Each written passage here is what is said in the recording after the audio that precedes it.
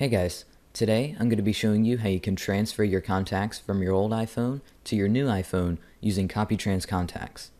Now this will work whether you have an iPhone 3G, an iPhone 4, an iPhone 4S. The process is the exact same for any model of the iPhone. Now I've already installed copy-trans contacts, but to download it for yourself, you can go ahead and click the link that's beneath this video. So once you have copy-trans contacts open, go ahead and connect your device to your computer, and you'll start seeing your contacts populate inside of the program. Once you see all of your contacts, go ahead and select the contacts that you want to transfer and click Export Selected.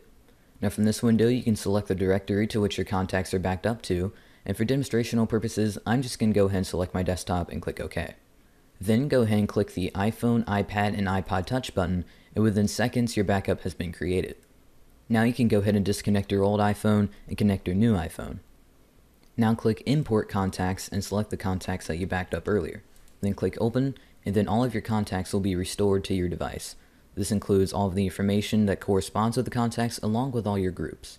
So yeah guys, that's about it. Thanks for watching and I hope I helped.